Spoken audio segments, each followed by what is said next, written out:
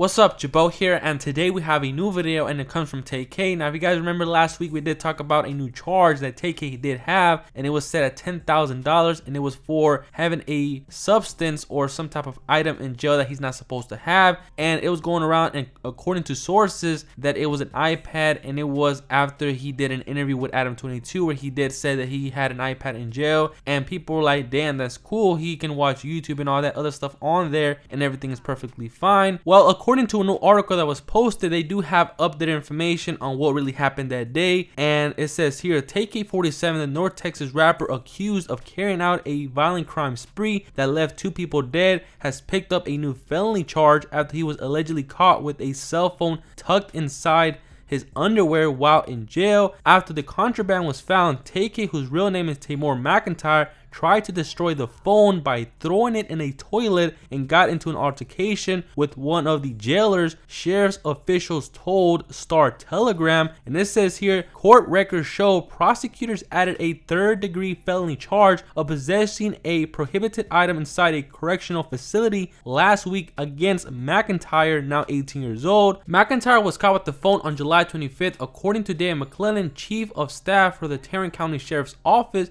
McClellan said deputies were planning on moving McIntyre to the Lone Evans Correction Center, Tarrant County's maximum security jail, due to an early altercation that he had with another inmate. So pretty much TayK ain't letting nobody punk him out. He's in there doing his stuff. A deputy was doing a pat down of McIntyre when he felt what he suspected was a contraband near McIntyre's growing area. The item, McClellan said, turned out to be a cell phone, a charger stuffed into a white sock and tucked into McIntyre's underwear. They asked him to remove it. That's when he attempted to throw it in the toilet to destroy the phone. When they tried to take the phone away from him, he got a little angry and got into an altercation with one of our jailers. At this new detention facility, McIntyre is held alone in a solitary cell for 23 hours a day and is allowed 1 hour a gym. Instead of being in a group setting with other inmates with TV, you're going to be by yourself for 23 hours a day, McClellan said. Bond is the new case set at $10,000. Alright, so pretty much right now TayK has this new charge and is now have been transferred to another part of the jail, which pretty much means he's going to be by himself for 23 hours a day. It is not going to be with other inmates or be able to watch TV or anything like that, because he was caught with a cell phone